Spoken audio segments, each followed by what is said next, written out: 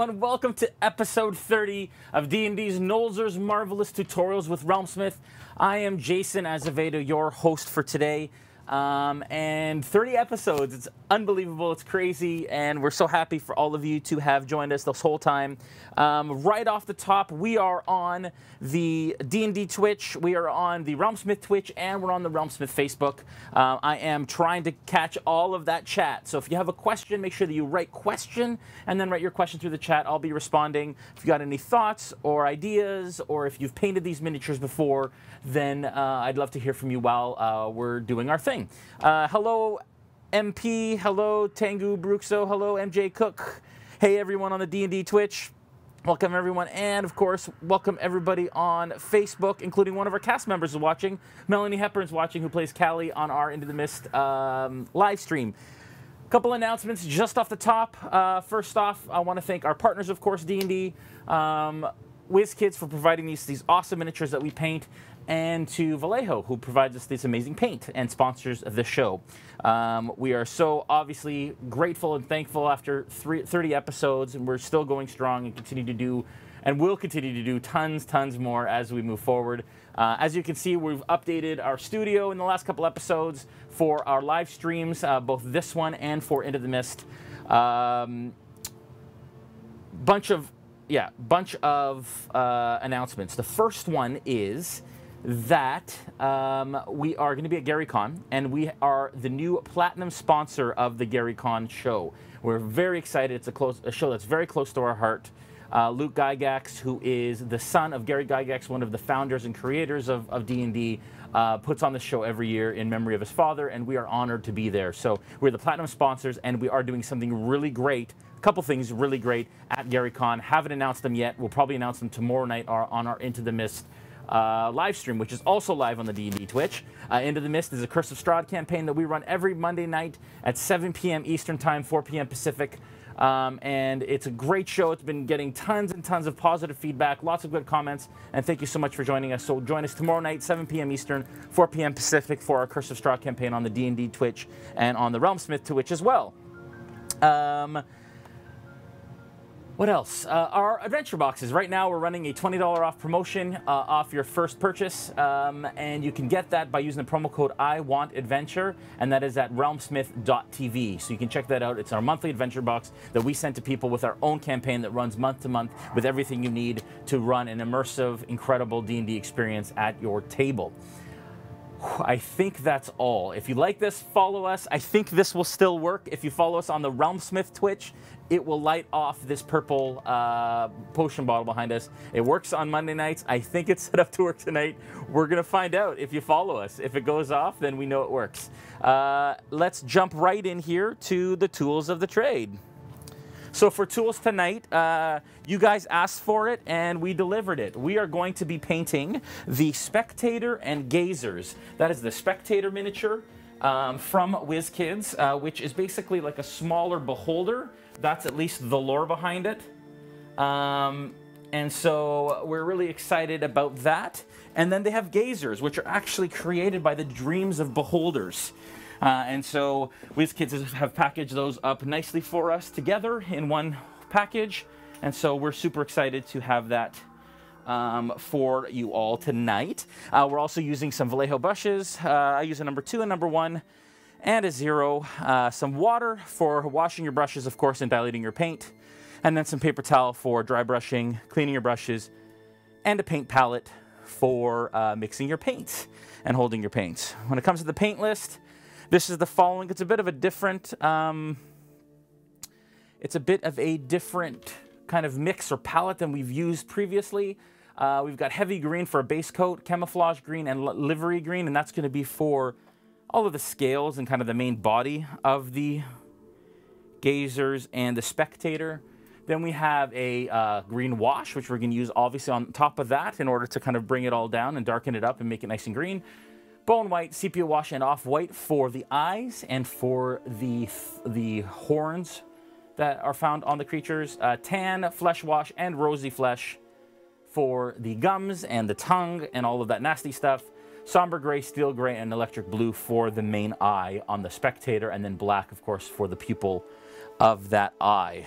All right, folks, I am so excited. Also want to thank Sirenscape as well for partnering us on this stream as well. We like to play Sirenscape music in the background, and this is some of the stuff that we'll be playing tomorrow night in our Into the Mist live stream. So please enjoy that. All right, so this is the Spectator Mini. I'll even hold it at the right angle that the miniature is done. And that is the artwork from the DM's guide, or sorry, the Monster Manual. And then these little guys, look at these little cute little guys. These are the gazers. Now they are going to be fun and challenging to paint because they're so stinking small, but we're going to show you some really cool options and approaches to painting really small miniatures. And it's about making the most kind of impact that you can in a small space. So again, thank you so much, folks, for joining us. Let me just take a quick look at the chat here. Melanie's chatting in Facebook. Thank you. Question, I heard you guys are coming to GaryCon. Are you guys hosting a session or just participating? Oh, Prometheus bound. We are going to be at GaryCon. We are Platinum sponsors, and we will absolutely be doing a stream. That's all I can say tonight. I'm going to announce what stream we're going to be doing tomorrow night. We're just finalizing a couple details. So just know that we will be live from GaryCon at some point at GaryCon. That's all I can say.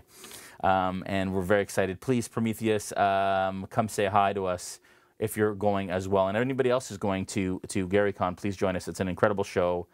It's a great show. And there is Prometheus bound now. Cool. Awesome. All right, let's jump right in, folks. I'm not seeing any chat on the D&D Twitch yet, but there's lots of people watching. So if you guys, again, have questions, jump in. All right. Number 2 brush. I use that for a lot of my heavy lifting on the smaller miniatures. That is going to be a lot for the base coat stuff. And we're going to use heavy green. Now, heavy green in the Vallejo game color line is an extra opaque paint. What that means is that it will go on in one coat. I've never had an issue not going on in one coat, or on in one coat, I should say.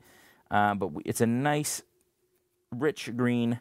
I always dilute the paints, even the extra opaque ones, just with a touch of water, just so it flows a little bit better and it'll cover really, really well. Not worried about getting the eyeballs at this point. It's okay if we get this green into these recesses because we're going to be painting it anyways. And in fact, I prefer to kind of overlap those areas a little bit because then you're absolutely not going to get primer showing up in the recesses, like between the painted areas and the non-painted areas. This sound set for Sirenscape is kind of fun, but it goes kind of quiet. Let's see what else we got there. There's something out there. We're going to find out what that is. I've been digging really deep into all of the kind of spooky sound sets and moods that Sirenscape has, and it's so much fun. And they are our new main title sponsor for Into the Mist, which we're super thankful and honored to have them. Okay, so laying down a nice solid base coat of heavy green here. Now this is quite dark. We're going to bring it up quite a bit. You can see from the subject matter there, the illustration, that it gets pretty light. So we're going to work up that tone through a couple shades of green. I'm also going to take a bit of a page out of the Beholder tutorial that we did on our YouTube page. It's one of our first Vallejo WizKids tutorials, and I just got it on the base. You want to kind of make sure, or try not to get it on the clear plastic flying stand. I'm going to take a bit of a page out of that one and make some of these horns along the side of the head. In the reference material, they're kind of all green. I'm actually going to make them kind of bone color, just to kind of give some delineation between all of those kind of areas. The stalks, of course, we're just going to do green. And again, with these stalks, you're going to want to kind of flip it around, twist it around, and make sure that you get all the nooks and crannies, because with these kinds of miniatures, especially Beholders, you know, I'll be almost done the whole miniature and then like turn it around and realize that under one of the stalks I didn't paint, and I've got primer showing. So just be diligent in kind of flipping it around, turning it around. The other thing too is that paint shrinks as it dries. So obviously you're not seeing all of the areas you missed right when you apply it. So that's one thing. The second thing is sometimes with the glossiness of paint when it goes on, it hides, somehow it hides. And so when it gets matte, when it dries and it mattes down and the finish kind of becomes less glossy, you tend to notice things a bit more. So, okay.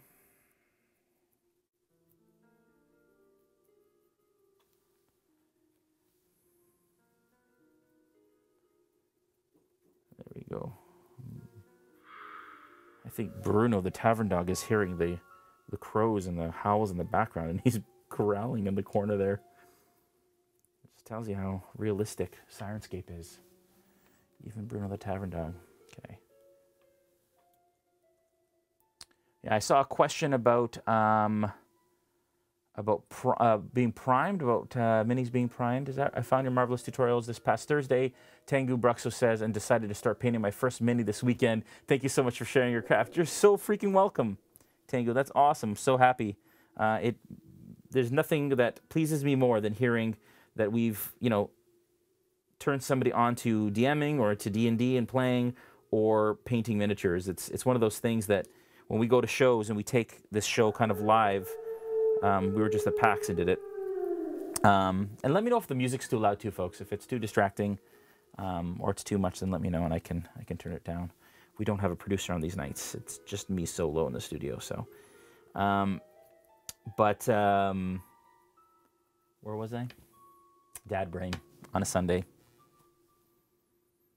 I forget. Oh yeah, when we take these live, and just seeing people, the joy on people's faces when they paint the first miniature, didn't realize that they could do it, or had doubts or their abilities or whatever, and it comes out amazing, and they're so happy.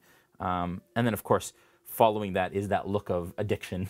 It's like I'm done, and they run right over to the WizKids booth, which is usually close to our master classes, and they kind of run over and they end up buying a bunch of stuff. And I feel a little bad for their bank account, but feel really great for the creativity and the community that we have new people. So welcome to the craft and the community and the hobby, and that's exactly why we do this. We do this so that we can inspire other people to do the same, and really find a love for this stuff, wherever that might be, whether it's DMing or building, crafting, painting, all of that stuff. There's room for everyone in this community, so very excited. And yes, the WizKids miniatures all come pre-primed. The unpainted ones all come pre-primed.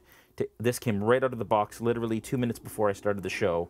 And I started painting it right away. So, and this one is for Puppy Lover. Puppy Lover was an attendee at PAX Unplugged, who really loved our stuff, came to a bunch of classes, and then signed up for a whole year subscription to our adventure boxes right at the show. And she asked that we do the Spectator for our 30th episode last week, and so here we are doing the Spectator and the little bitty gazers. Okay, so this is what's going to happen. I'm going to put this down now that I've kind of finished the base coat on it, and then I'm going to let it dry a little bit, and then I'm going to pick it up again and realize that I missed a bunch of spots. So I'm just going to set it aside. We're going to paint these itty bitty gazers, and then we'll do that. And the spending spiral is real. It really, really is. Hey Lego, good to see you. I require people at my table to bring their own mini, and yes, even help them paint them. That's a great idea. Do you prime the Nolzur's minis even though they're pre-primed? No. Question, when do the adventure boxes get dispatched? When do they get dispatched? So we ship every 2 weeks. And so, or I think there's a shipment every 2 weeks that goes out. So basically, if you subscribe, your box ships within however close you are to that 2 week period, that date, we ship them out. That is currently our schedule, but you should wait no longer than 2 to 3 weeks to get your, depending on where you are in the world, 2 to 3 weeks to get your adventure box once you've subscribed. We have a new fulfillment partner, which has been amazing. You know, we've had our challenges in growing and growing pains, and some of our long-term folks hit a bit of a snag in the Adventure 2 stuff. But Adventure 1, Adventure 2, most of Adventure 2 is ready to go. So those brand new subscribers will get all of them. We have lots of stock, and so that is the Gazer. Look at that. Cute little Gazer. All green. We're going to see how much detail we can actually get onto these Gazers. It's going to be fun to see. And then, of course, our Kickstarter. We're really busy at work fulfilling it and sourcing all the stuff, and we're making good progress. We've put an update on our site recently that we're delayed. Probably February is when we'll be shipping the main kind of bulk of the Kickstarter stuff sometime in February. So we're still shooting for that and very excited to have that be the reality in the case. There we go. Another Gazer. Gazers are base coated. That was the quickest base coat I've ever done. It was like a 2-second base coat. I found, let's see, you guys are chatty. I love it. Red Hulk says, what are these adventure boxes you speak of? Basically, why not just give your minis a dark wash and call it done? That is a good idea. Sundog, you are the boss of your miniatures. And in some cases, I do that. Some cases I do like I typically do a base coat because washes don't necessarily adhere too well to the gray primer that's there. So I do like to give a base coat, but sometimes for skeletons, for example, I'll do a base coat of bone white and I'll just do a wash of sepia, and it does most of the work for you. And a lot of people kind of run that way. And that is absolutely, there are levels and kind of difficulty levels or commitment levels or whatever. And I always say that, you know, for D&D, these miniatures will be on your table a minimal amount of time compared to other miniature-based hobbies, wargaming, all that kind of stuff. Well, the wargaming, you bring a whole army to the table every time, and so you're going to want to take your time to paint it and do it well. Well, these ones, basically, I want to get a mini that looks impressive on the table, but I don't want to spend 5-6 hours painting a miniature. And that's why these shows are 2 hours. We paint everything that we have for that show, unless it's a longer kind of series, in those 2 hours to show people that it's absolutely possible. But you are the boss of your miniature, and these are just suggestions and ideas, but it's important that you guys paint your miniatures the way that you want to, that'll bring the most joy to you and your players. And that's incredibly important. Okay, I think I got most of it. Anybody see any spots? Yeah, I do there. Every time I twist it, I see one more area of primer that I did not cover. It's crazy. There we go. Okay. It's absolutely, yeah, and we got a comment from Aquilon. It's worth putting more time on player minis, though. And that's why we take time to paint our player character miniatures. We did them in 2 hours. We did in 2 hours in the last couple of weeks for Into the Mist. But for example, the Frost Giant was modeled, the WizKids Frost Giant is modeled after Harshnag from Storm King's Thunder. And so we took a little longer on that miniature because he's an ongoing, reoccurring NPC in that campaign. So we wanted to spend a bit more time because he has a bit more time on the table. We're going to take some camouflage green at this point. That is going to be kind of the first layer. Are we going to do this? Yes, we are going to do that. Camouflage green, we're going to take a little bit, put it on our palette, and we're going to do what is called dry brushing. So you're going to take that green, load your brush, and then wipe most of it off on the paper towel until there's almost nothing coming off except dry residue. And the reason we do that is for new painters out there, basically what I'm going to do is I'm just going to brush the brush over the miniature now, and that dry residue is going to catch on all of the texture and the higher kind of ridges and areas of the miniature, and then give a natural highlight. Isn't that cool? And like I said, these spectators, as you can see, they're quite a bit brighter than this. So that green base coat was just that. It was a base coat. And we're just going to continue to dry brush. And again, that's camouflage green from the game color line. Back to adventure boxes. You guys have me answering lots of questions tonight. I love it. I love it. I love it. It makes it fun and interesting. Our adventure boxes is, you know, there was a point where we were doing a lot of tutorials and kind of hobby tutorials and terrain tutorials, and we thought, how cool would it be to not only teach people how to do stuff, but send everything that they needed to their home so they could do it themselves. And that's kind of where the Adventure Box idea was born. We decided to start sending people boxes with kind of miniatures and an encounter and kind of everything you needed at the table. Well, it grew from there, and now it's become a whole campaign. So we have 6 box story arcs. The first adventure is called Twisted Hand of Fate, and that's done. Done meaning it's a complete adventure. So if you subscribe, you start off at box 1, which is the Twisted Hand of Fate adventure, or the Shattered Shield of the Twisted Hand of Fate, and then it goes through those 6, and then it'll continue on to box 7, which is the beginning of the Fallen Order campaign. And again, all the boxes have everything you need in them. We have scented candles for setting the mood. We have a Sirenscape sound set specifically curated and created by Brandon, who writes our modules. There's miniatures in there. You can get paint if you don't have paint at home for extra cost. Anyways, there's ton, and like we have player items that you give your players in there to set the mood and further the story. So you can check all that out at realmsmith.tv. It is a premium item. It's not for everybody necessarily budget-wise, but it's something we really are excited about, and people are loving when they receive it. And yeah, okay. So there we go. So that is pretty much a dry brush there. You can see it's caught all of the detail on there, and I think it's pretty good right now. I brought the green wash. I don't know if we're going to need it. So we're going to see. Not so sure we're going to need it. We'll find out. Okay, so that is that. We're going to be careful here. We're going to do the gazers. They have come a long way, Red Hulk. Red Hulk saying that he's been doing D&D for 25 years, and it's come a long way. That is absolutely true.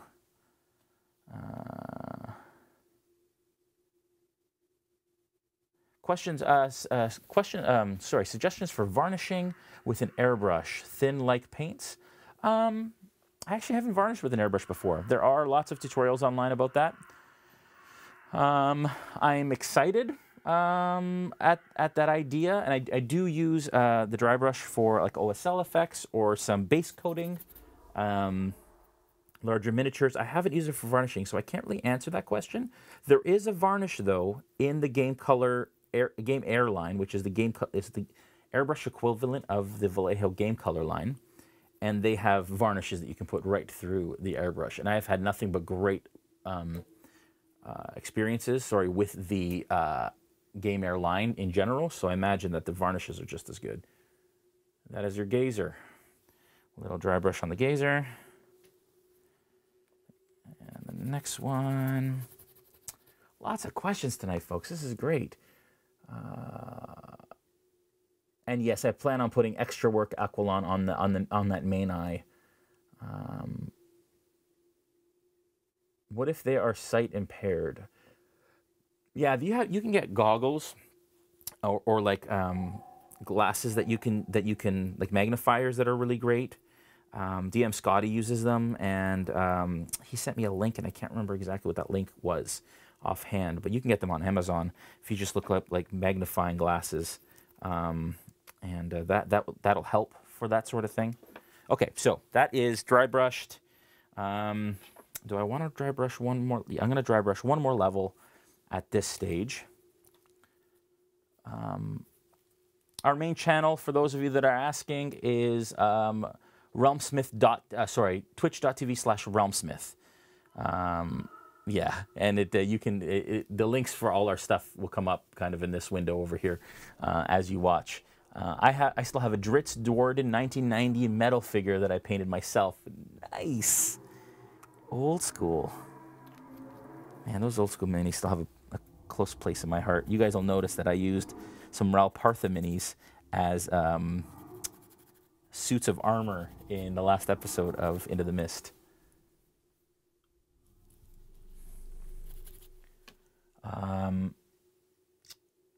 Question.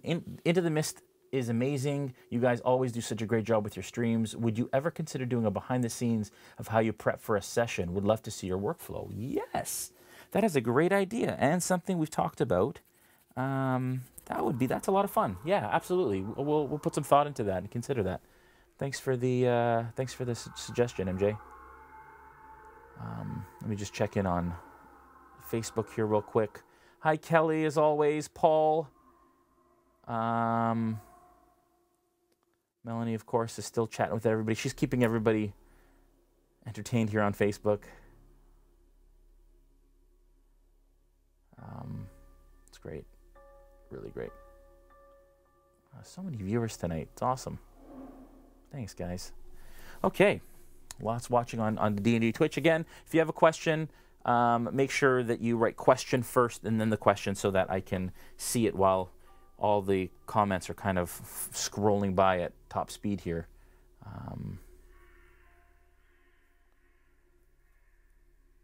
Okay. All right, so what I'm doing now is I've got livery green, which is a lighter green in the game color line. It's a lot lighter and a lot more kind of fluorescent. So this is really going to bring up the color, but I'm focusing the dry brush on the highest areas that would catch the light the most. So I'm being careful not to put it kind of into the recesses. I'm doing it around the edge of the face there, on the brow, the crown of the head, and around the eye. Something just went down. Sirenscape, something's close. This is the free Witchwood sound set that I'm playing tonight. I created a custom version of this sound set for tomorrow night's session, which you'll hear tomorrow night. But this one is Witchwood, which I believe comes free when you want to try Sirenscape.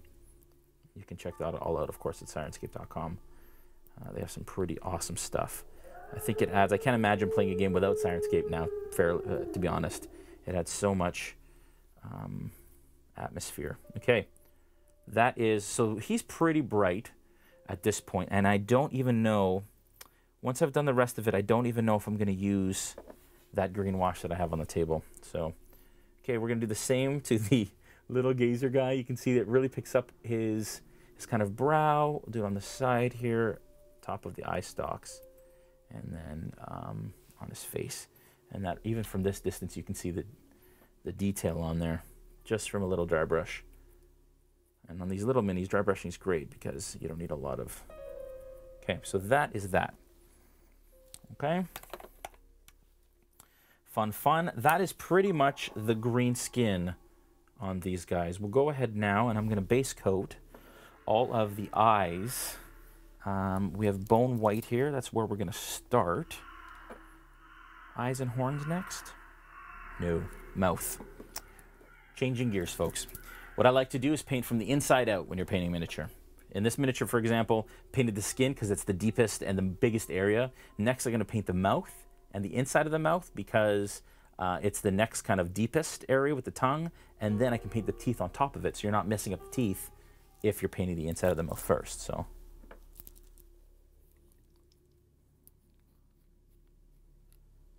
Awesome technique, 4 simple steps. Yeah, that's right.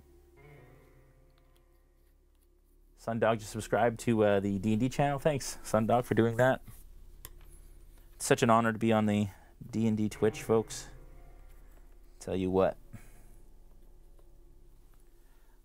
He is a tiny guy. That is true. And Mel is also on Twitch now, too. Thanks, Mel. That's great. Mel plays Callie on our Into the Mist stream, so everybody say hi to Mel in the chat. And she's a noob, brand new player. Played maybe 2 games of D&D ever.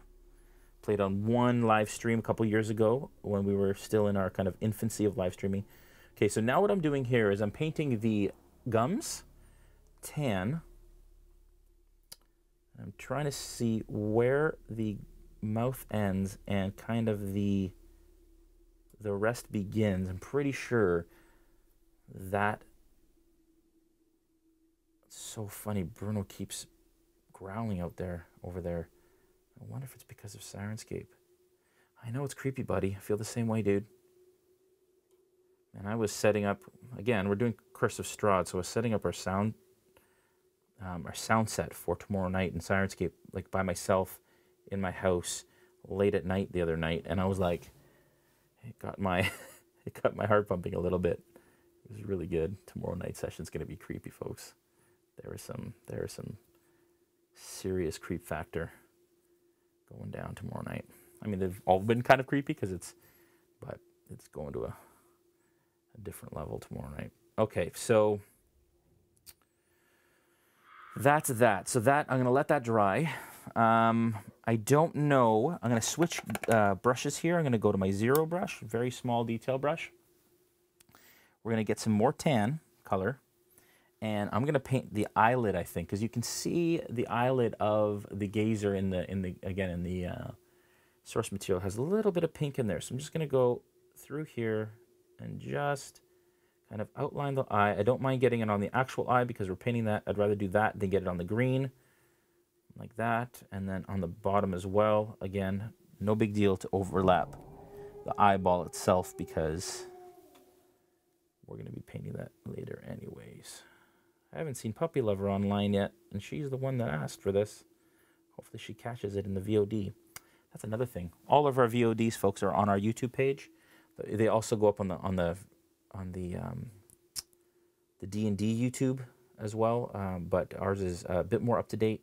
We're just working on catching up the D&D YouTube, but you can catch all of our stuff, all 29 episodes, on our YouTube page. That's youtube.com/RealmSmith.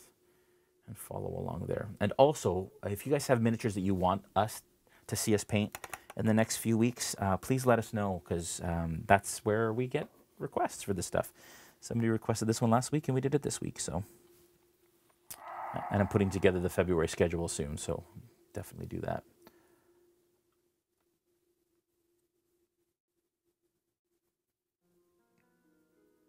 Oh, I love all the love that Into the Mist is getting. Thanks, guys. Okay, so this is going to be interesting and tough. I'm basically going to put tan into this little tiny mouth like that. It was a bit wet, so it's actually filled the mouth, and I'm just going to use my brush and kind of sop up that. But there, you barely see it, but I've added a little bit of tan to the inside of that mouth. I'm going to do it again to the other one.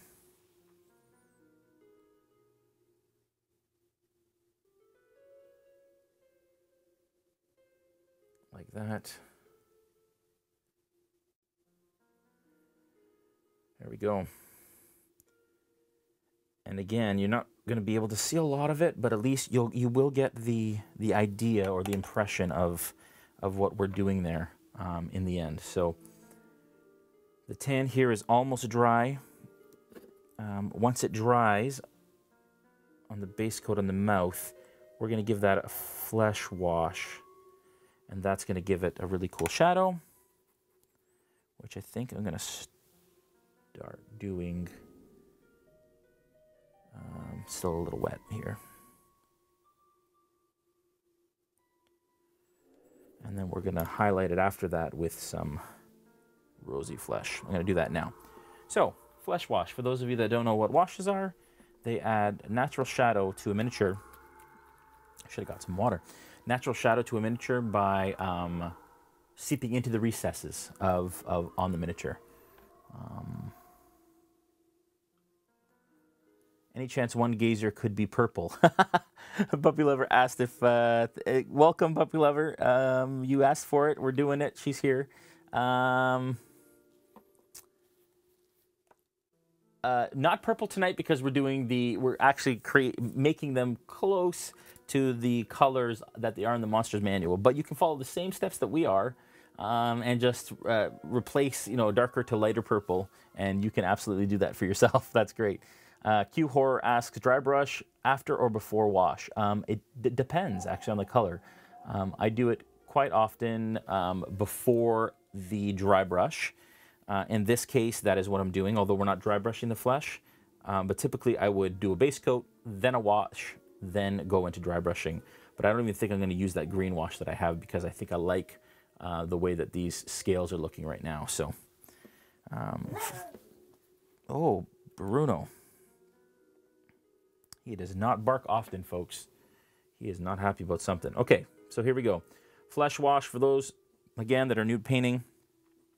The wash is basically just slightly diluted, and then you're painting it onto an area, and it's seeping into the recesses. You're not really painting it. I'm almost manipulating it. So I place it on the miniature, and then I move it around the area until it seeps into the recesses. You don't want it to pool too much. If it pools too much, then you end up getting it obscures detail. Bruno, what's going on? Bruno, come here. Want to say hi? Bruno, come. Bruno, come. Bruno. He's too busy on guard, folks. He usually comes right away, so he's obviously got something going on. There we go. That's the wash on there. He's looking gnarly. While that wash is drying, washes take a little bit of time to dry, so I'm going to let that dry on the gazer. I'm going to move to, sorry, on the Spectator. I'm going to move to the gazers onto the eyes. So basically what we're going to do here is we're going to take bone white, a little bit on our palette. I know, gotta love Bruno. Can I just dip the miniatures into a can of paint and call it a day? Yes, you can. Like I said, you are the boss of your miniature. You can paint your minis however you like. These are just suggestions. And I know some people who do that, basically. And you're very welcome, Puppy Lover, for doing this one. And thanks, guys, for enjoying Into the Mist. It's been pretty incredible journey so far. Doing we're only 2 episodes in, and we're like 25,000 views, I think, 25,000 views on the D&D YouTube, and our second episode is almost at 4,000, I think. And we're just so happy with the response and how happy people are, and we're just improving it. Last episode we raised $120 for Extra Life because people can donate to Extra Life through the stream, and then as it accumulates, it unlocks items that we send the players in game, which is a real fun thing that I don't think I've ever seen done before. Okay, so this is interesting. So we got the gazer here. Basically, what I'm doing is I'm just touching my zero brush to the eyeball on the stock, just to create those little bitty eyes. And this is bone white. I'm just doing that. I'm also going to do it in the eyeball area, being very careful, basically just poking at it until the paint deposits the way that I want it to. There's not a lot of brushing at this size. And then I'm going to try and get the teeth, which is probably just going to go over the gums. But see, I'm bracing the miniature like this, and I'm putting my hand on my other hand to really brace my fingers here. Well, that's really working out. Look at that. It actually caught the teeth. Not hard to do, just a bit of a steady hand and patience, and it works. Oh, that worked out really well. Bruno, what is going on with you, buddy? He is not happy. He's not happy.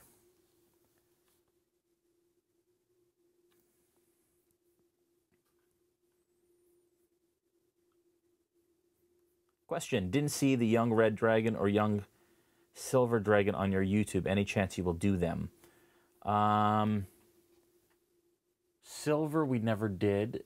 Red has been announced, but we haven't done it yet because it hasn't been released. So we will be doing that at a later date for sure. We've done all the other dragons, so any young dragon that is there for Nolzur's, we've done.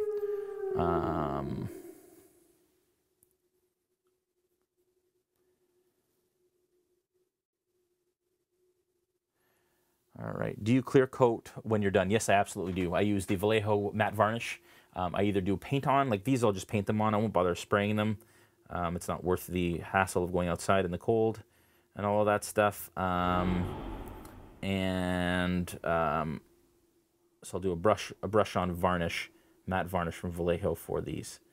Because again, your players will be handling them at the table. You'll be handling at the table. And after you do all this work, you don't want to waste it by having them all mucked up and chipped and all that kind of stuff. So there you go. Eye stalks done. Big eyeball done. And we're going to try and get here and do the same magic on the teeth. Don't know how I did it that first time, but we're going to see.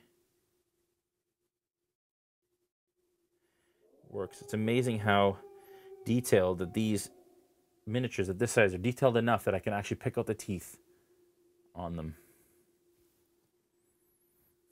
They're so fun. I hope I get to use these. I won't in Into the Mist, I guess. I don't know if there are, but I can add them because I'm the DM, right? Okay. So that wash is still wet, so I'm going to go ahead and continue to do some of the base coating on the main Spectator here with bleach bone. Sorry, bone white. I keep doing that. Sorry, Vallejo. Hopefully Alex isn't watching. Ancient Ignorance actually has a question. A good friend of ours. Oh, I actually have a question because I've been too afraid to try. Have you airbrushed the Vallejo varnishes? Somebody just asked that actually, and I said that there is a varnish, I think, available from the Game Air line that is specifically for that purpose. So I would trust, Vallejo makes great product. I would trust that if they created a varnish for the Game Air line, that it's probably safe to put through your airbrush. Now, I would do some research first, find out which one to use and how to prep it and all of that stuff. But I imagine, because the varnishes, I believe, are also acrylic, so they are water-based, so you shouldn't have a problem with those. Okay, so that is the base coat on the big eyeball. I did that wrong, folks. His eyeball is not white. It's white in the middle. That's okay. We'll go back in and we'll fix that. I like to have some of these problems while we're going, so you guys can kind of figure out how to solve them as we go.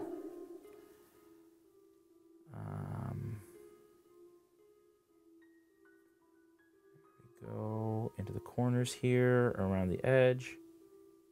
And you can see that this brush is fraying a bit at the end, which means that you can use your brushes pretty far into their life.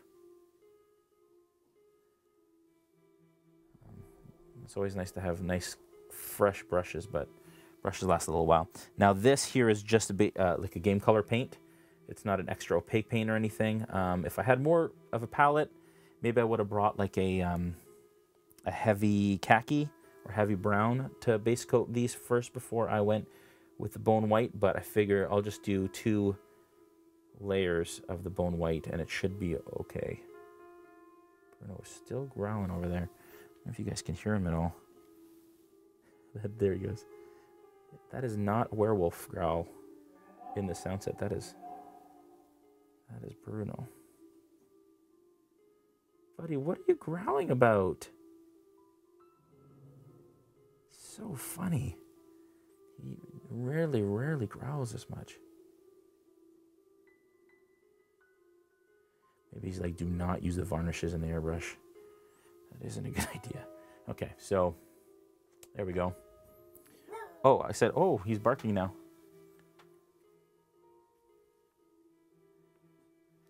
I think I'm gonna, I forgot I was gonna do the horns too. So let's do a couple of those. I'm gonna do all the ones along the edge here. Said I was gonna do that. I will do that. Just gonna go in, base coat all these. Not too worried about having too much of a solid base coat because I am gonna add a wash to them. So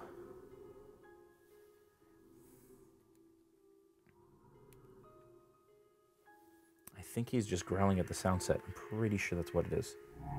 Unless there's somebody in our studio, which wouldn't be good because I didn't expect anybody, but I think it's okay. At least we're live with a lot of people watching. DMing too much into the mist. Okay. I'm not watching the chat here. Can you do Shadows of Brimstone? I'm not sure what Shadows of Brimstone is.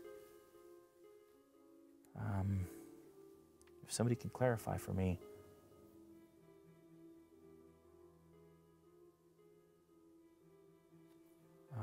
It's only paint. And that's right, it is only paint. Can you use your pull with WizKids to get them to larger production runs? That's funny. I wish. I wish I could do that. They are partners of ours. We are friends. We do lots of stuff together. Unfortunately, folks, I do not have pull on their production runs. I wish. But they do the best that they can. They have a lot of really great content. really good product, and it's super uber popular, and everybody wants it, which is a good problem to have. So they do their best, and trust me, folks, they're rocking it, and they're doing everything they can to get everything that you guys want out to you. They've done such an incredible job of creating all of this great stuff that we play with on a regular basis. And the people who work there are just really, really good people. The reason this whole thing started was because Justin, the president of WizKids, got on a Facebook group, a crafting group, and said, "Hey guys, I'm the president of WizKids.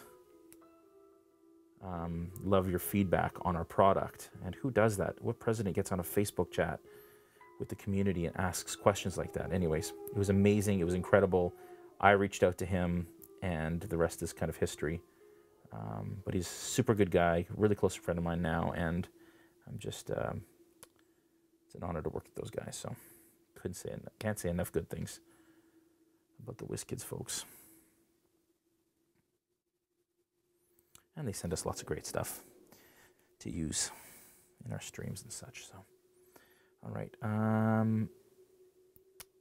Now he's got a lot of these horns. I didn't realize how many. So I've basically done all the ones along the back of his head there. I don't know. And now Bruno's snoring, so he can't be that concerned. At least he's not farting, because that's the worst. I'll tell you folks, he'll clear the studio. It's happened before in our streams. Okay, so I am going to do them all, I guess. I've just decided. I think the gazer at this size will just be more interesting if we have more kind of bony protrusions or spikes. So I'm just going to continue adding spikes here, because why not? Yeah, he does not. I think it's all those background creatures and monsters. He's like, "Dad, are you not hearing this? What the heck?" I'm zoned in, folks. I'm zoned in. I'm not even looking at the chat. I'm zoned in. Doing the fire giant. We did do a fire giant. I don't think it's on the YouTube, but it is on our Facebook, because we did a fire giant at Origins. And so if you want the fire giant, you can take a look back in our videos from Origins.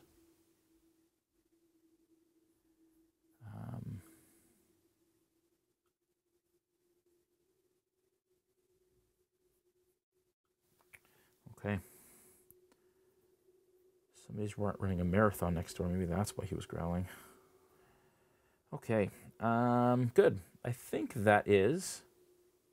Not sure why I keep fixing this main eye, because I'm going to have to paint over it anyways, but it's the perfectionist in me. So I'll just go over. These are dry now. I'm just going to go over one last time, just to make them a bit more solid, like that.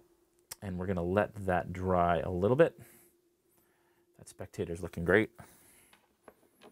Okay, good. So on these gazers, like, we're not far from done on them. There isn't a lot that we can do. What I am going to do is I'm going to take my detail brush, get some off-white, because I don't even think I'm going to add a wash to those because they're so small. Get some off-white, which is another game color paint. And I'm going to... There's a little too much water on that brush. I'm just going to pop in there, and in the middle of each of these eyes, add a little bit of an off-white highlight. And that's just going to bring the brightness of that eyeball up a bit. And I'm also going to do a little... Oh, too much water. See that? It pooled in there because there's too much water in it. So I just get a brush that I haven't used. Just paint. Brush it right off. And that'll come right out. So just make sure that your brushes aren't carrying a lot of water when you're doing detail work like this, because then it'll pool and it's a disaster. Can be.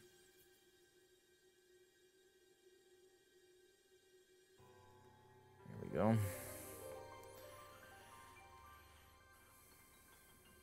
Do the same here. Little off-white in the middle. That. And then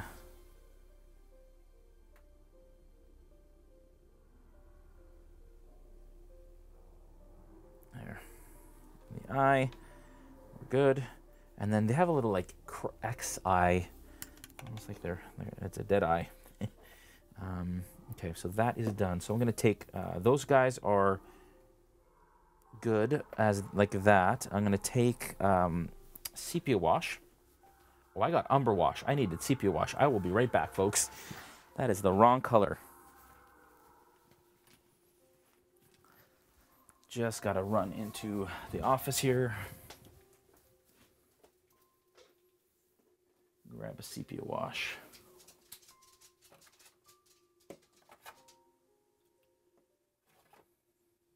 I swear it's here somewhere. Where is my sepia wash? Why can't I find it?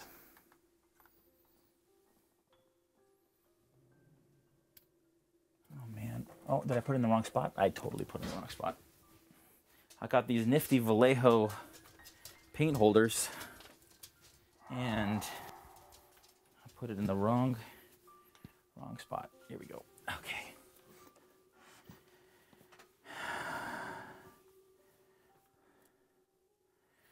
Shannon, who I met at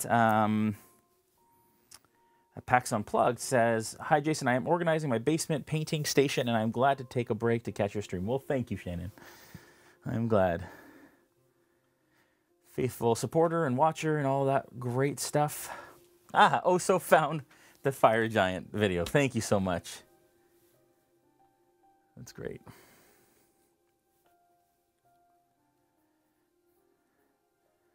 Okay.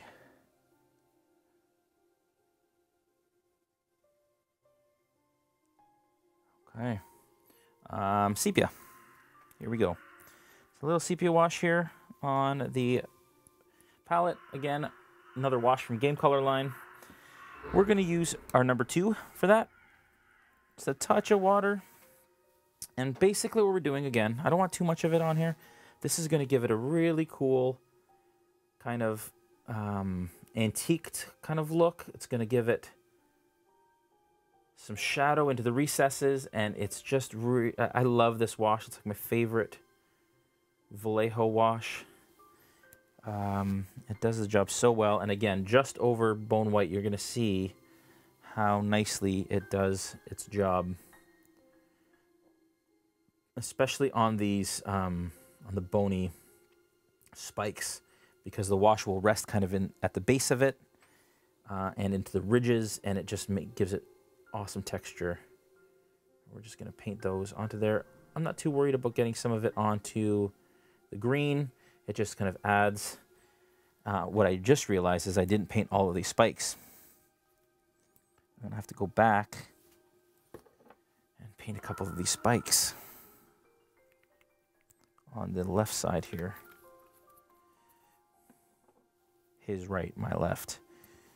Look at that. I have all these guys. I totally didn't do. So just grabbing bone white, and then I quickly hit those. That might even be it. Yeah, that's all I need. Oops. So I'll just leave those to last. Those kind of layer paints dry fairly quickly, so.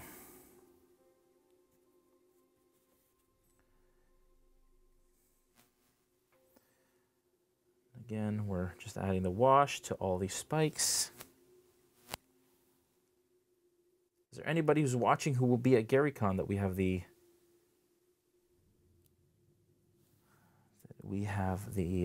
benefit and honor of meeting, the privilege of meeting?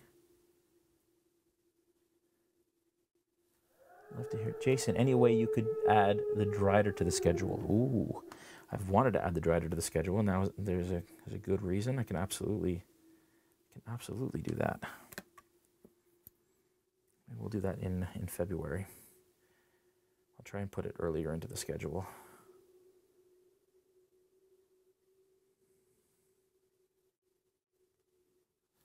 It's a really cool miniature. Okay.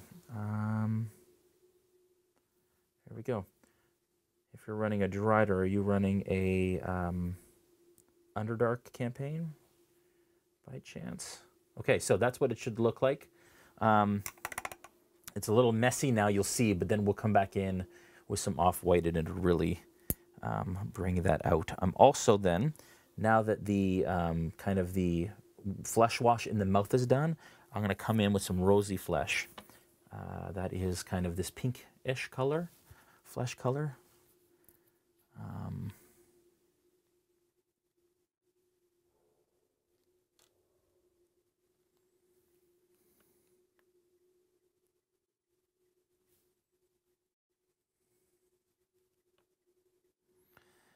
Okay.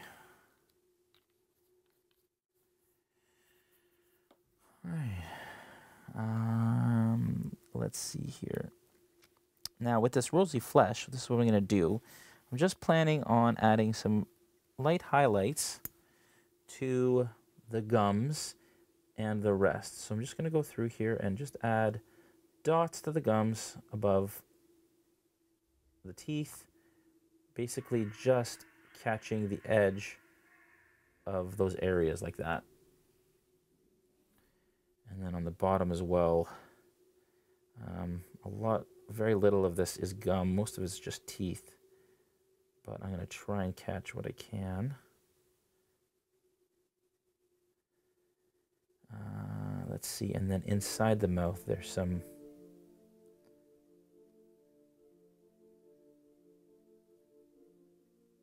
kind of like fleshy parts inside here, like that. And then I'm going to dry brush the tongue with that rosy flesh, because that'll pick up the texture really nicely, and it'll be subtler. I might come in with some solid after that, but for right now, we just want that kind of pink texture to show through. It's actually coming out a lot lighter than I thought it would. Although it might darken down a little bit when it's next to the... And that's the other thing too, is colors really react and look different based on the colors that surround them. And so that looks really light right now, but when we add some off-white onto the teeth, that might die down a little bit. I also might add a second kind of flesh wash on that tongue just to mute it a little bit. Bring some of that detail back. And then on the teeth, I'm going to go in here with my zero brush and kind of hit all the teeth inside his mouth. So let's see if I can do that. Let's see with this. Basically, I'm just doing downward straight strokes on all the individual teeth. And that is a toothy maw. That is. Love this sound set. It's really good, especially for one of the free ones. I think it was the first one you get.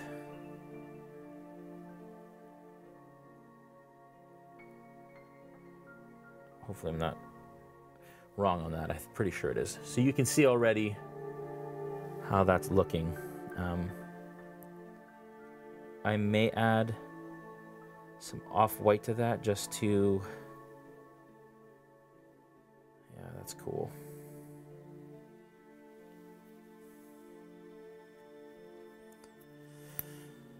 Now that sepia wash is still drying on those eyes in some areas, not all of them, but in some. So we're just going to wait a second more.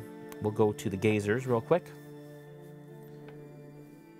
Joseph Warren is asking how to become a mod. That is a great question. I don't know if any of the D&D moderators are on tonight.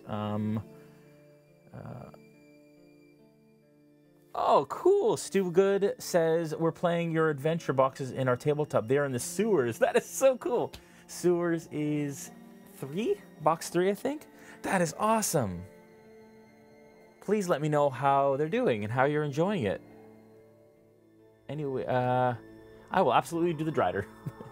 Thank you. I didn't know you were a subscriber. That's amazing. Appreciate that. And welcome to the realm. That's awesome. Okay.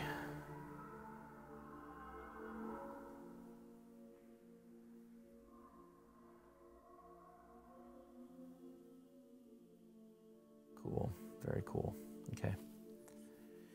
All right, I'm going to go back in here now. To this guy, I think the only thing left to do really is add in, to the little gazer guys, is really just to add the eyeball. So this is going to be interesting because I can definitely add, I'm confident to add the eyes on the little stalks because they're about the same size actually as eyes on a miniature. I'm a little nervous about the cross. So let's just see how this goes. I got a new brush for this purpose because I knew these eyes were going to be interesting. So we're going to just do a line down there. Just a straight line down these. Like that. And then in this, which corner do I want to do? I'll do this corner. In this corner, we're going to do a cross this way. Actually, that wasn't so bad. And a cross this way. There. That worked out okay. The second crossover thing I did wasn't the greatest, but there it is. There. Kind of looks like he's looking to the left a bit. It's good. Okay. That is one gazer done. Second gazer. Again, we're just doing a straight line down the eye stalks. I always hold my breath when I do these. Probably shouldn't, but there we go. And then on this one, I'm going to do it a bit more central because there. And that is gazer number 2. That one's a little too far off to the left. It looks almost like he has an eye that doesn't exist, or it's too far over, or whatever, but that's fine. I wanted to do it kind of like the,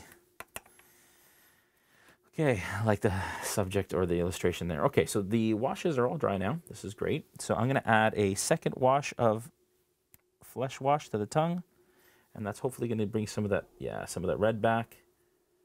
I like that. You can see right in there the texture already got added back. It darkened it down a little bit, and that's kind of what I wanted. I'm going to go and do that kind of to that part there. Tongue is done. Then I'm going to close in the main eye, I think, at this point. That's kind of the next deal. So for that, I'm going to use somber gray. And somber gray is going to be in the recesses. And I'm pretty sure he's got like this blue kind of like halo around a white pupil, which is really kind of creepy. So I'm going to get in here with, I'm going to use my zero brush, even though it's a large area, just because I want to take it easy. Typically I'd use a bigger brush than this, but for right now, I think this is the best scenario. Now I have to make my circle first to kind of determine where the main eye is going to be.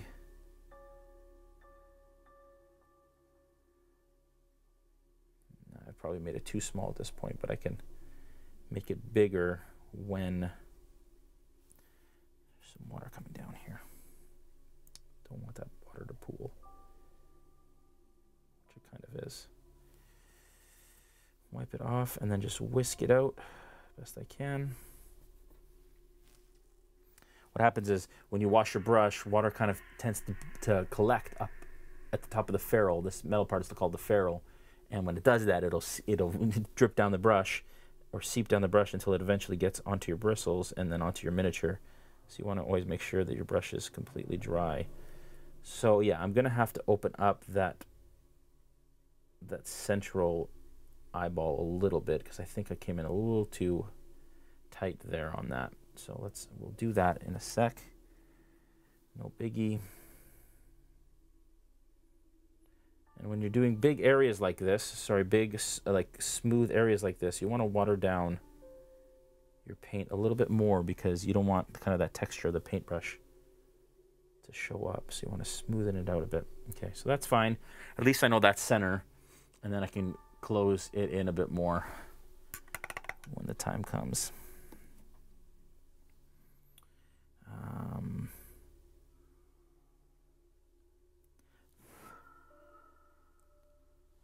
Let that somber gray dry a little bit, and then we will come in with I'm going to start on the start on some off-white on the eye stalk eyeballs. So we're going to start in the middle, make gradual circle larger, keeping some of that washed bone white in the recesses to add some depth there, much like we did on the beholder. Again, same thing happened. So I had water on there, it pooled into the center. So I'm just going to dry my brush and pull some of it back off, and then go back in and grab some undiluted bone white. There we go. Most mistakes can be fixed by using a brush that you haven't really used much, and then use it just to kind of basically like absorb the paint off the miniature, or just wipe it off. Sometimes I use my finger if it's a larger area.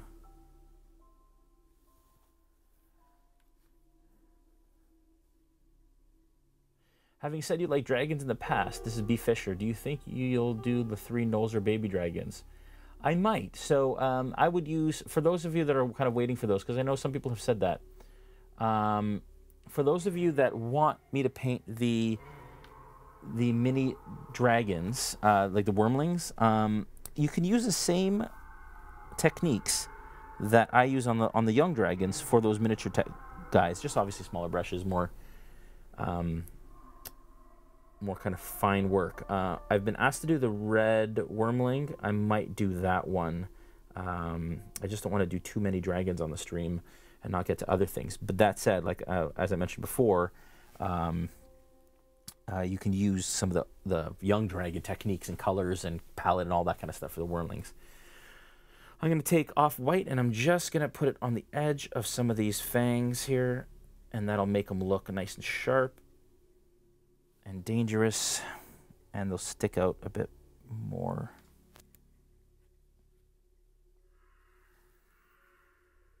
Just want to kind of catch them here like this.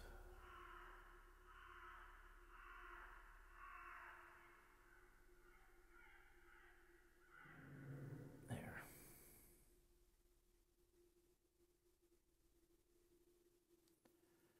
There we go.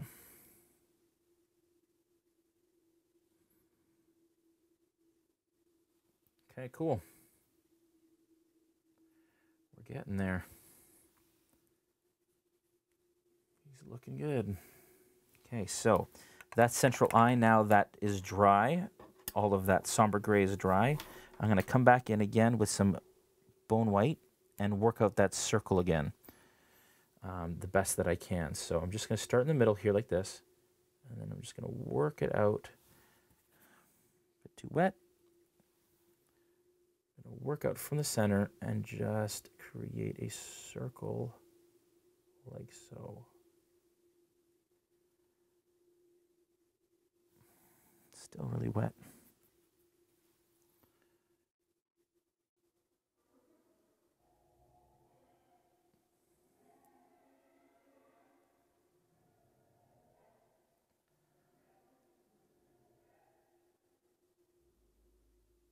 There we go.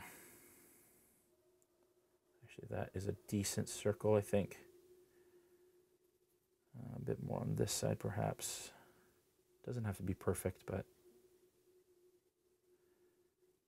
when it comes to this stuff, I tend to be a bit of a perfectionist, which can be a downfall. Okay, so that is the circular, creepy eye of the Spectator. Let that dry. I'm going to come back in with some more off-white here. And I'm just going to do a couple lines here on some of these spikes. Just catch the tips.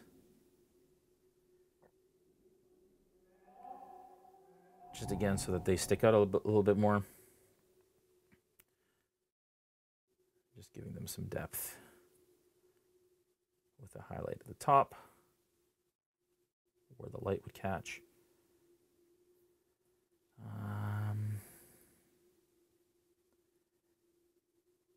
Like that. Perfect. I'm just going to go through and do that on all of them. Forget the side ones. I'm also, that's still drying in there, so that is good. I will maybe, let's see here.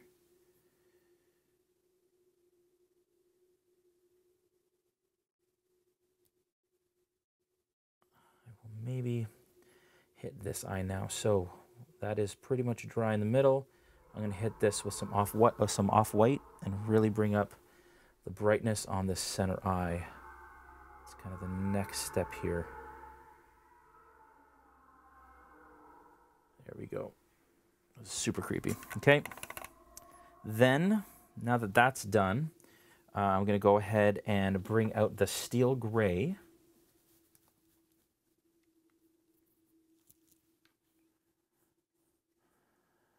Thank you very much. Master the Game RPG says, this is fantastic. Appreciate that. Is that Lee, Master the Game? I know that we have somebody in our community who, his name is Lee, and he runs a channel, and I don't know if it's the same person. Question, Jason, what's the miniature that you're waiting the most to paint? Your absolute favorite that maybe is not even out yet? No, the terrace doesn't count. Ooh, that is a good question.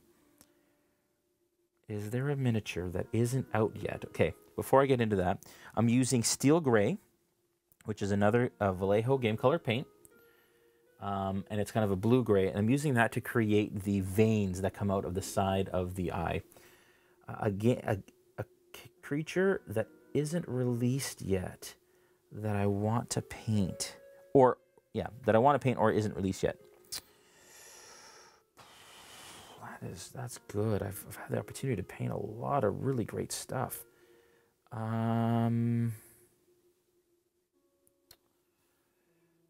a good question. Let me think on that for a sec. And this is way too wet again. It's coming out a little too... Try that again. There we go.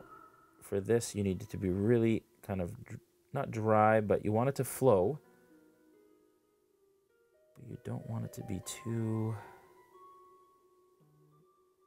Just doing kind of squiggly lines leading up from the edges onto and towards the eye here. Like that. And then I am going to use this to create that halo, to start the halo around the eye. But I'm leaving a thin line of somber gray between the eyeball or the pupil and this kind of halo. And then I'm going to use electric blue to really bring it all in. To really kind of pop it. You can see how that's coming along. I'm going to do the electric blue now. My mini is a Githzari. Oh, cool. Githzari. I know who they are. The Gith. Monk. What's the best way to do the dark freckles near the joints for that race? The fanning of the brush that you've shown, or just... Oh, interesting. Yeah, so you could do a speckle, but you'd have to do it, kind of do that first and then paint the rest after. So you have to do it kind of as a base coat.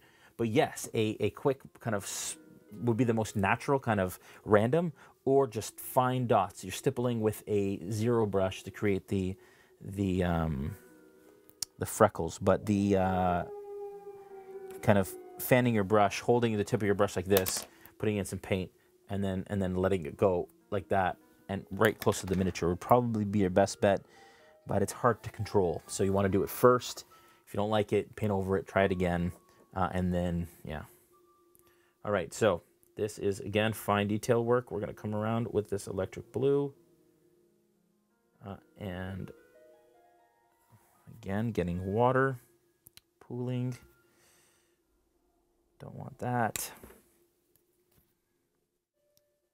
Not sure why this brush is carrying so much water. Let's try that again.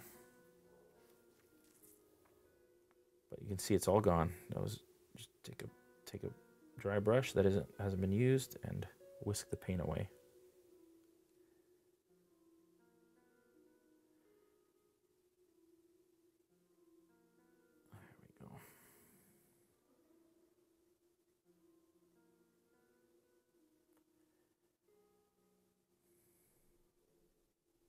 There we go.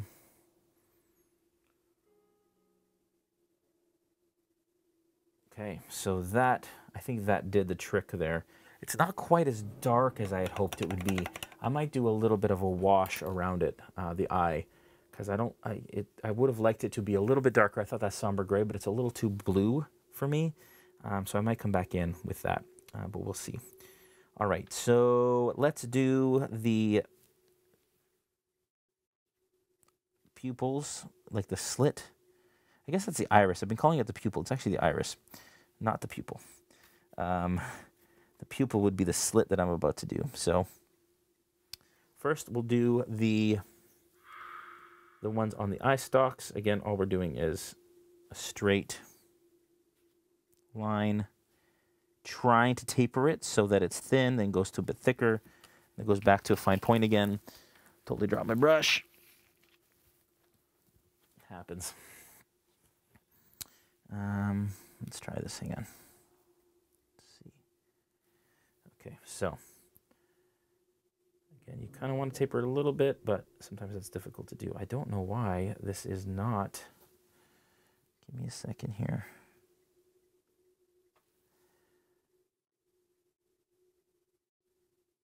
There we go. Like that.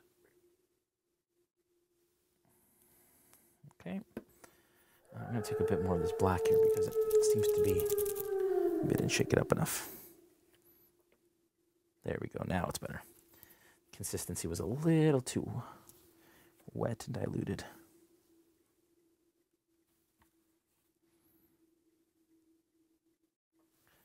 All right. Question. Nope.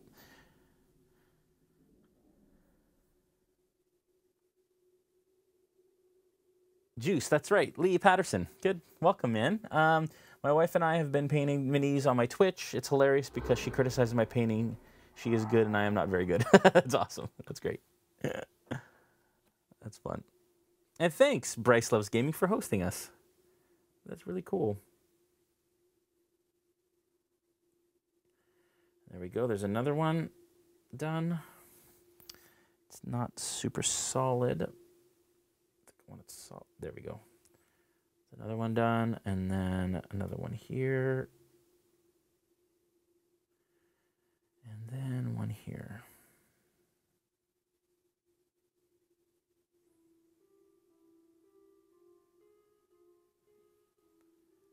Oh, the creepy music starts. Okay, and then there is one obviously right in the middle of the eye. I could have done it off to the side like that one is, but I kind of like the idea of it being in the center for this one. This is the moment of truth here, folks. Carefully trying to taper it in the middle a little bit. Like that.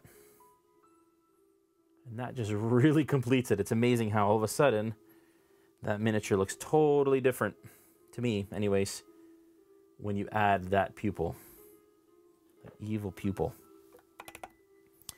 What I am going to do is I'm going to take that black and I'm going to add a bunch of water to it and create a bit of a wash here.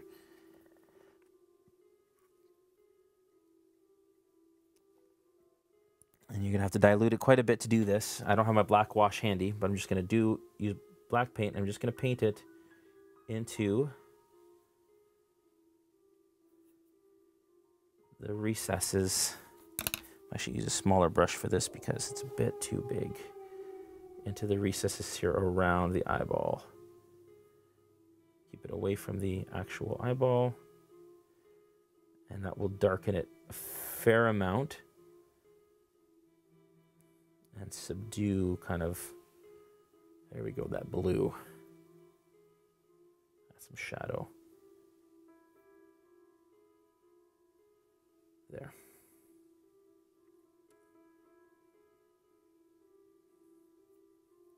Now these don't have kind of a ground texture on the bases.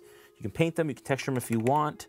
I'll probably just leave it like this and put it on the black base, mini base that you usually have for everything. I think that is it for the Gazer, or sorry, for the Spectator. Actually, you know what? I am gonna do one more thing here. The Gazers are done. A pair of Gazers, that's what they look like in the end.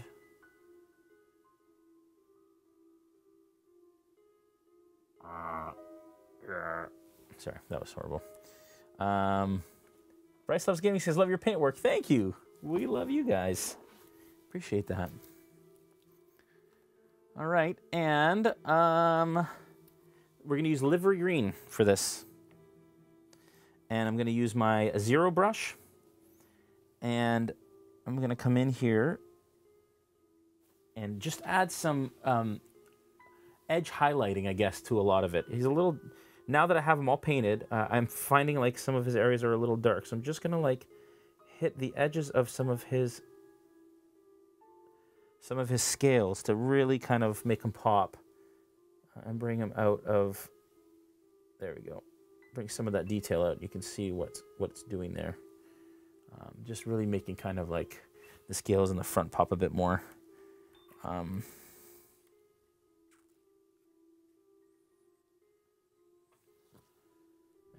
On the ridge here, of course, that was a bit too much.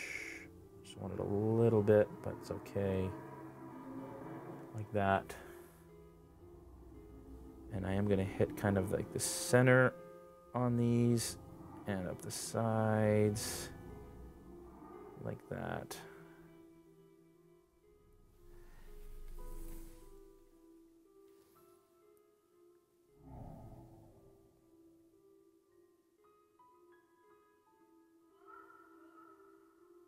And I think that this is really gonna make him pop.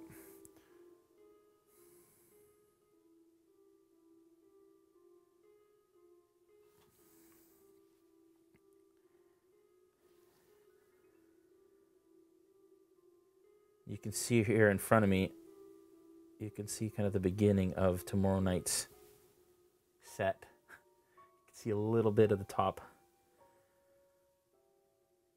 for our players tomorrow night for Into the Mist.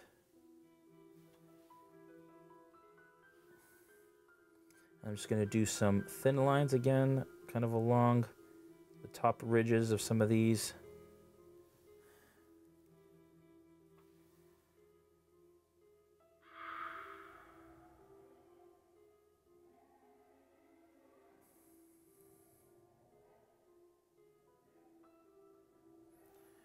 Go.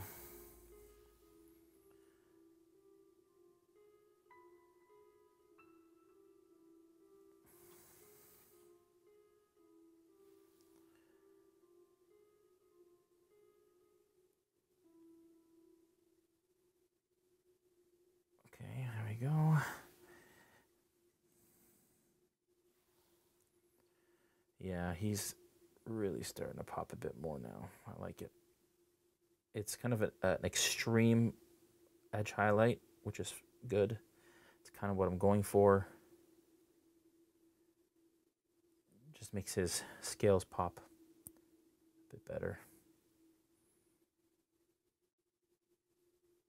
I'm just hitting it, like I said, straight lines across his arms, his stalks. His arms are his stalks. Top end of this as well. Perfect. There we go. I think that's it for the Spectator and Gazers, folks. Done a little early today, done half an hour early today, but that's okay. I like to keep it a little shorter just because it helps to, for those watching VOD, to kind of catch what's going on a little faster, and then you have a nice bite-sized tutorial for you folks to follow later. So let's take one last look here. Here is the Spectator. Really quick 2-hour paint job, not even, because we painted some Gazers too. Hour and a half actually, and I did a lot of talking too, so even less than that. So that is the Spectator, again, his little Gazer buddies. one last close look at those two. We will be posting photos of these on the RealmSmith Instagram. You can catch us at RealmSmith TV on Facebook and Instagram. Make sure that you follow us on Twitch, follow us on YouTube, subscribe to us on YouTube, because all the VODs get uploaded to there. So make sure that you do that. Oh, I do have a question here. What are your favorite colors from the Vallejo line? Oh man, there are so many. I'm really digging stale gray right now. Heavy sienna is a huge one for me. I do a lot of heavy lifting with the heavy extra opaque sienna. Sepia wash is my favorite wash. I could go on for a long time. Dark flesh tone is really great too. And all of that. So thank you so much again to our partners, D&D, WizKids, and Vallejo. And make sure you catch us tomorrow night, 7 p.m. Eastern, 4 p.m. Pacific, for episode 3 of Into the Mist, our Curse of Strahd campaign, live on the D&D Twitch and on our RealmSmith Twitch as well. You can watch it both places, but you can only interact and donate on the RealmSmith Twitch. But you can, so if you're watching on the D&D Twitch and you prefer to do that, you can jump over to our channel, do that, and then go back if you want or whatever. We're all friends, and we all just want to help this community grow and do wonderful, fun things together. My camera totally shifted mid-stream. Thanks so much. You guys have a great week. Next week, I don't know what I'm painting yet. I'm kind of going week to week now because it's been a crazy month with Into the Mist, but I am going to launch or release a schedule for February so that we know what's coming week to week, so you guys can actually get the paints and the minis and paint with me live. Would be a lot of fun. But that is a wrap on the Spectator and the Gazers. We'll see you tomorrow night. Don't miss it. And you guys have a wonderful rest of your Sunday night. Take care. Have a good one, guys.